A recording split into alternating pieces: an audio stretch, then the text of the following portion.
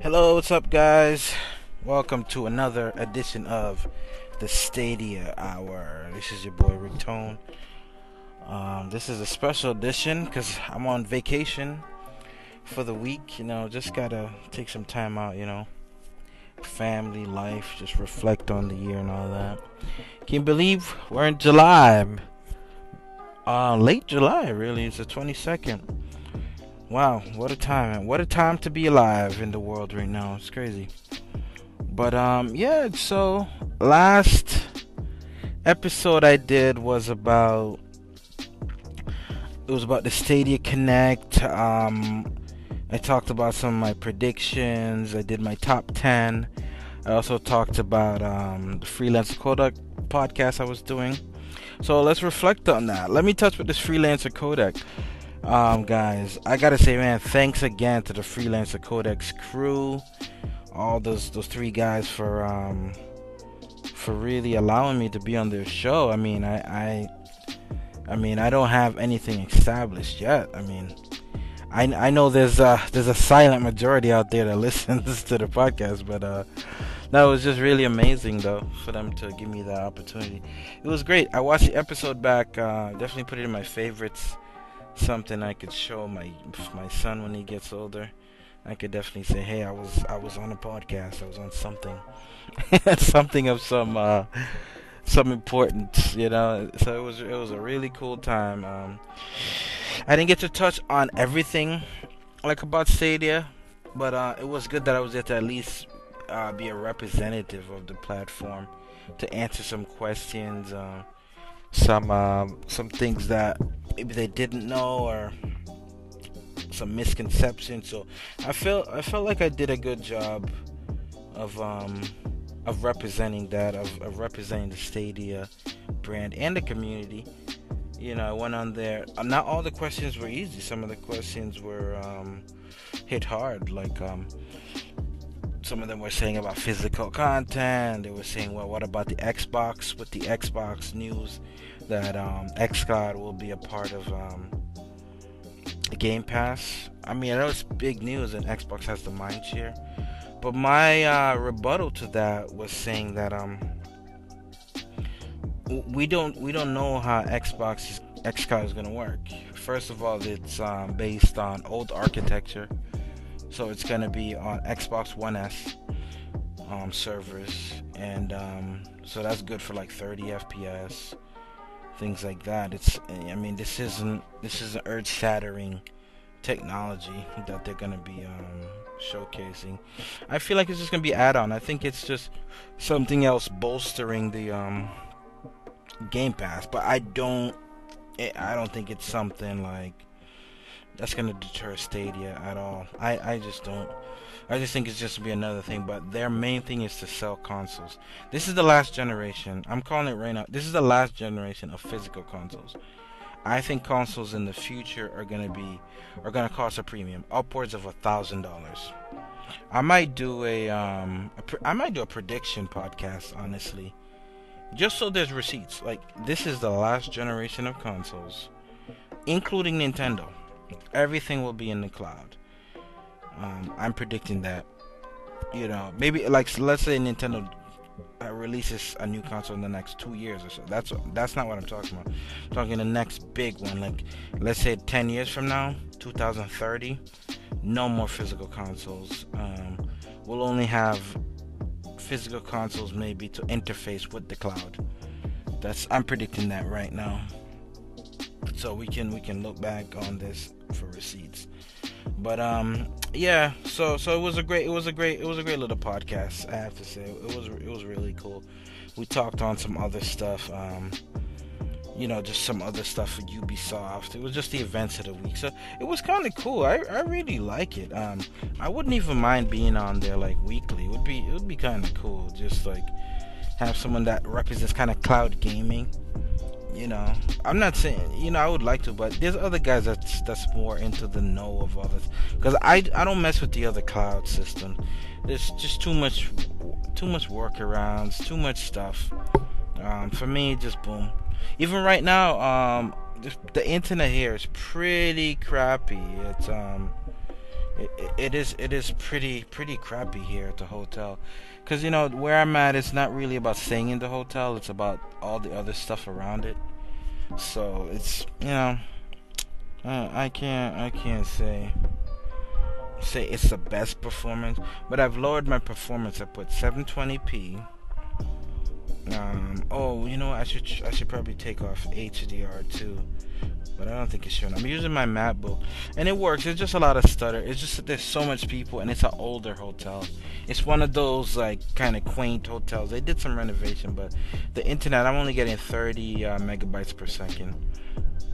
So it's no, absolutely no multiplayer, no, anything involving other people. But I've been catching up on some bounties with Destiny 2, because it's okay, if a few dregs get you while you're in patrol, it's okay. But other than that, I would say it's been really good. I can sign in, all those other games like Spitlings and things like that. Those games that are really good for mobile, yeah, run pretty good. They run pretty good. But it's your upper games, your Red Deads. I didn't even try that, because when I saw Destiny stuttering, I was like, oh man. But overall, like at certain times when people aren't here, it works fine. I've gotten a good amount of stuff. I'm gonna play tonight actually, just by myself. Nothing more than that. But it's cool. I can't wait to get back. I met a few guys on the what's it called, the Stadia group on Facebook. It's a great group. I met this guy, added him. He's looking for Destiny. He's a Destiny player, looking for people to play with.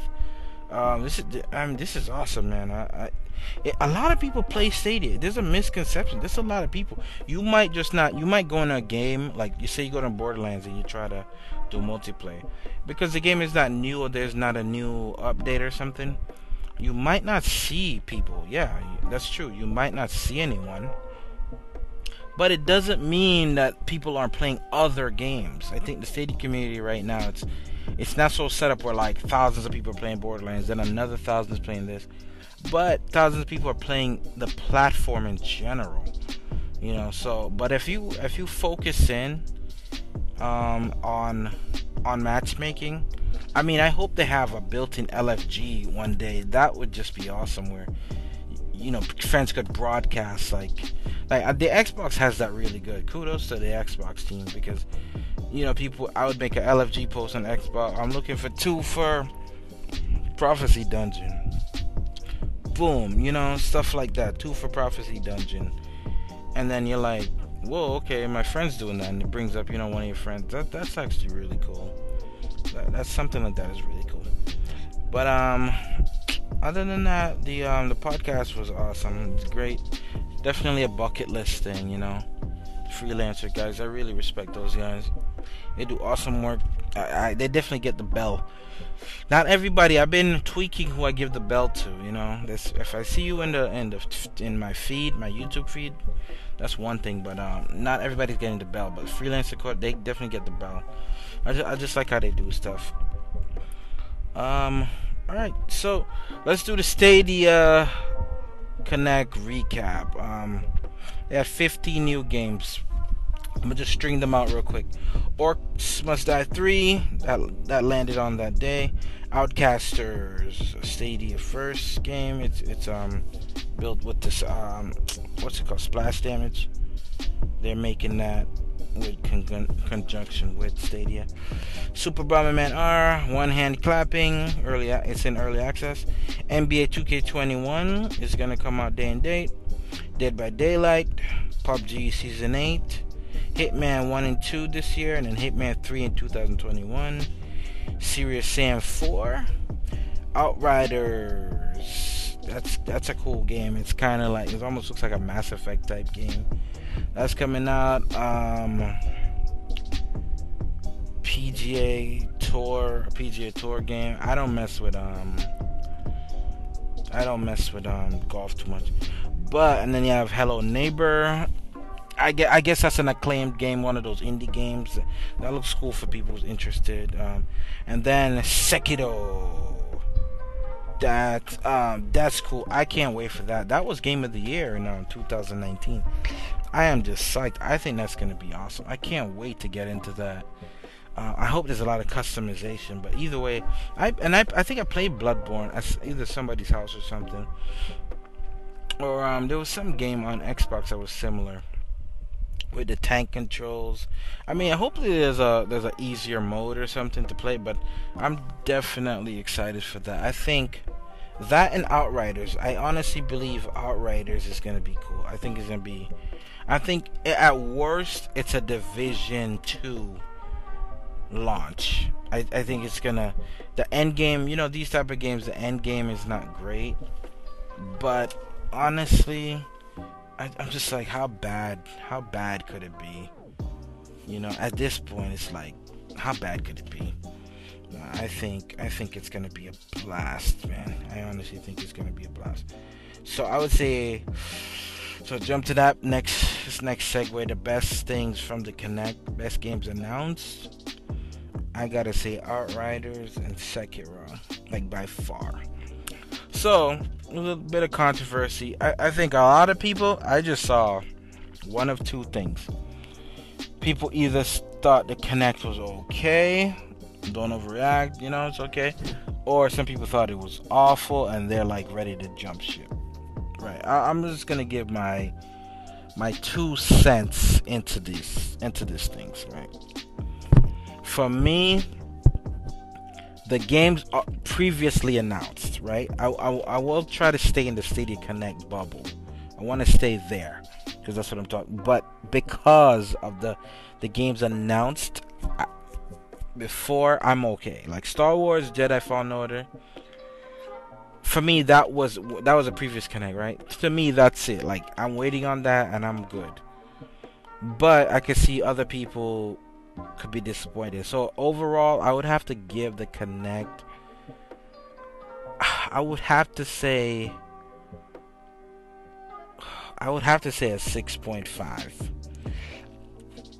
I would say that's what is, I would say that amounts to maybe a C plus. And I think it's okay because the platform is still good. It doesn't take away from all the great things of the platform. It's just the Connect itself. And I think the biggest thing, it was in conjunction with the Summer Games event with IGN. And those are like touted as like the E3. Like, whoa, this is gonna happen, this teaser trailer. And I just think it was, because that's the thing, when I even went on the podcast with the Freelancer Codex guys, they're like, why should I get Stadia? Based on the Connect. And I don't think Google thought like, I don't think they really thought like, hey, this is your time to shine. Like us that are in the Stadia bubble, we know other games that come. I honestly think they should have pointed them like, hey, check the Stadia Connect from a couple months ago. Check that out in conjunction with this one, so you see what's coming out in September. I think something like that would have been cool. I don't know, I guess there's maybe there's embargoes and there's NDAs. I just wish they could have talked about stuff coming out 2021. That's the thing I hope they really change, or they notice that, hey, we don't care if something's coming out in 5 years, just tease it. Just tease it. So I think stuff like that kind of it kind of gets the juices going, man. I honestly believe, I think that would have been really cool, to get the juices flowing and everything. But yeah, I gotta give it a healthy 6.5. It's like, that kid that he just failed a test because but he usually passes all the time. He just slept late and he stayed up late and overslept, had a bad day, but it's not nothing to jump ship for. I seen some people in the Stadia community, they're saying like Chase from Stadia Talk, right? He said he's putting off Stadia Talk for a while. I don't think that was the reason, and I suggest anyone go to his video to hear the words from him. But what I could gather, he was disappointed, but I don't think that's a reason he's pausing with content. It's other stuff, and it takes a lot. When you have a family, it takes a lot. I mean, an hour to do something sometimes it's just like it's so hard to find. I'm not discouraging anyone from having a family. It's just you would be shocked like how hard it is to get an hour sometimes. But I think some people want hardcore content, and I think Stadia is trying to reach everybody. So I think they're getting all the games. They want to get a stable of games, like a stable of staple games. They want to get that right in their catalog, right? To say they have the FIFAs, they have the Maddens, you have your Crew 2, you have 2K, you have the games that come out yearly, or bi-yearly. They want to get that, but at the same time, they're trying to get the casuals too. They want to get those games like Outcasters coming out. A game like that is gonna be super casual. They said it's gonna be tough too. The what is it called? The devs. They said it's gonna be tough and everything. It's like a typical game that they do, like Gears of War. I don't know how they're gonna do that. It looks childish to me, but it's cool. Those games. Look at Fortnite. I would never play Fortnite, but look at that. It's made so much money. So I'm not gonna doubt these devs, and I just think people want hardcore. They want Halos, and I want that stuff too. I definitely want that stuff too. But I think I would have teased something. If it was me, I just tease a poster. If it's a guy there holding like a futuristic gun, and you're like more news in 2021. I think the thing is, State and Google, those guys, they have to know that people, I would say people, they're apprehensive to cloud gaming as a whole. So the more you can do, like say 2021, 2020, 2025, just put out stuff, even if it takes a while. Stuff like that endears your player base, and that gives faith to the onlookers. They'll say, "Oh, whoa, there's a game 2022." They're like, "Okay, I thought Google shut everything down." Stuff like that. Stuff like that is just it's huge in mindshare, and I think that's something that they can work on. But I think for the most part they're just doing that, just doing the connect to kind of be a part of the Summer Games event. But in hindsight, they could have probably just had their own event, and I think the same amount of people, or the people that are in the know and that kind of spread the word for them anyway, because now it's like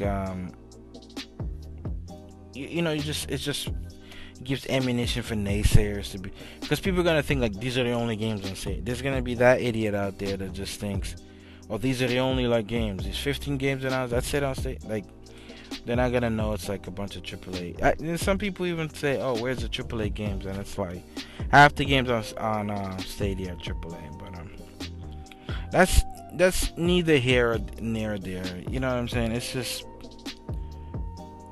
the nature of the beast, man. This gaming industry is a beast. You can use the beast to destroy your enemies, or it can destroy you. So that's just how it is. But overall, I gotta say it was cool. It was a cool little event. Definitely thought it could be more, but nothing to die over. Like, I'm not leaving the Stadia community. I'm playing more and more. I wish I had good internet here, man. I would be playing right now. But I would say it's been pretty cool. Definitely been pretty cool. And with this, I'll end off with some news, so I get back to my vacation. Never know how winter's gonna be. I'm just trying to enjoy myself, guys. So some news. Uno is coming to Stadia. It's a leak from a Ubisoft earnings call. I love Uno. Like, I'll get that. I'll definitely get that.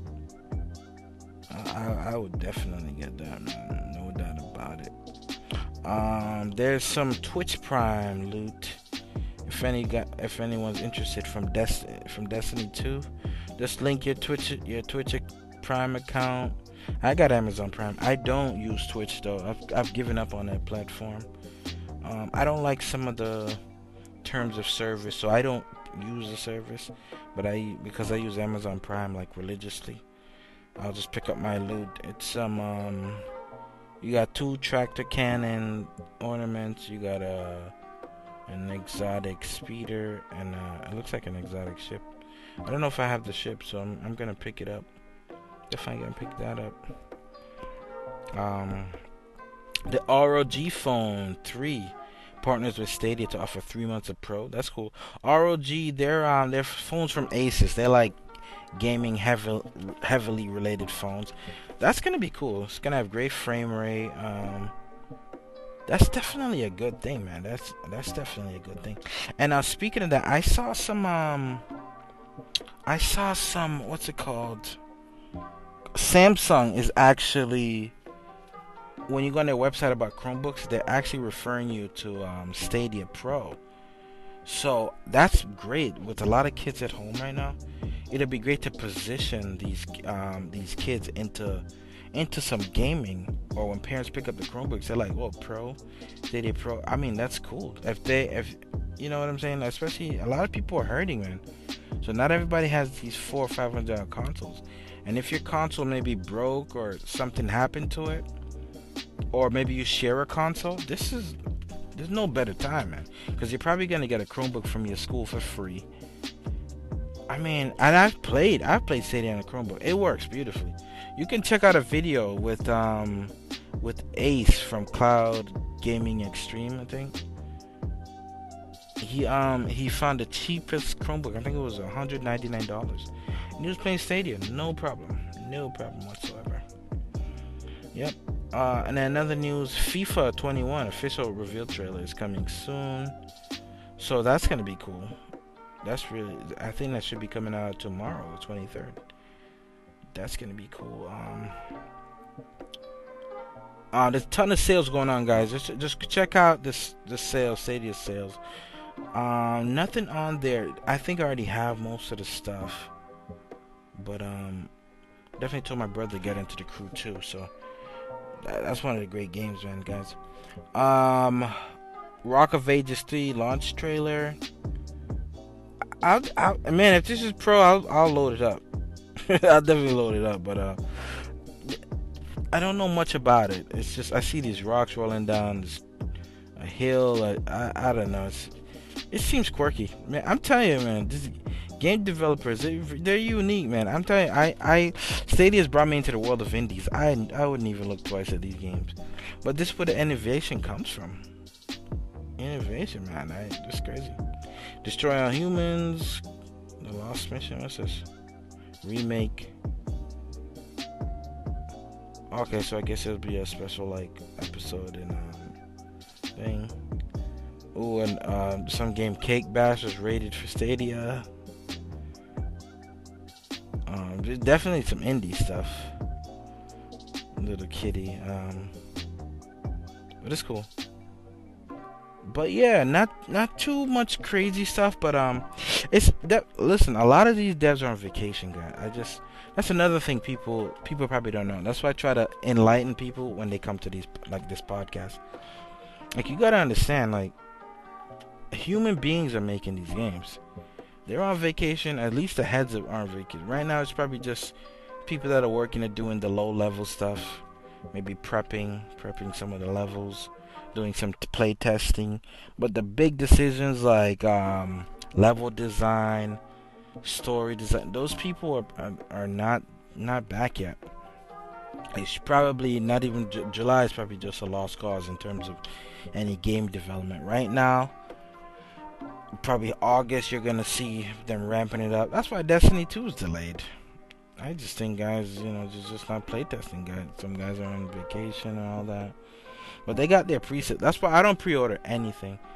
I used to think, Stadia should do pre-orders, but honestly, man, just take your time and see if it's good. It's just you pre-order something, then it's pushed back. It's just something else. But man, that's gonna end it for my Stadia Connect reactions, guys. It's not the end of the world. That's basically what I gotta say. You know, I stated everything how I felt, how it could impact Stadia, how it's looked at. But you know what, guys? If you can't afford free, you got other problems. This platform is free. It's awesome. It can be bundled with your life. It doesn't have to replace any other things in your life. And I think that's something I want to really write home.